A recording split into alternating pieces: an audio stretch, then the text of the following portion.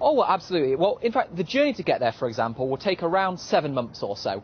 And we've had the advantage that over the past 10 years, we've had people living on the International Space Station for 6 months at a time. So we've already gotten quite a lot of technical expertise with long-duration human spaceflight. And of course, from my physics background, I'm a very sceptical person. I'm a scientist, so I've examined the technical plans of Mars 1. And so I don't believe it's a technical obstacle towards this mission happening. It's purely financial.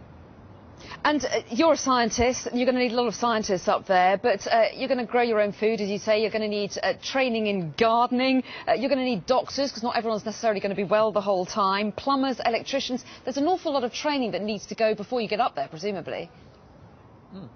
Absolutely. That's why the training for this mission takes at least 8 years, which contrasts to the usual 2 years that an astronaut has. Because it doesn't matter if you have a PhD in astrophysics, because then you don't know dentistry, you don't know agriculture, you don't know geology. There's so many things that we have to learn, and that's why it takes so long to train for this mission.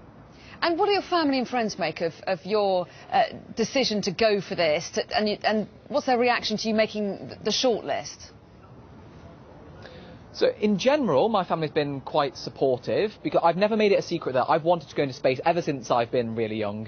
But of course, in some respects, they're wary of the one-way aspect. Particularly my younger sister, who's 2 years younger than me. I'm extremely close with her, and I love her to bits.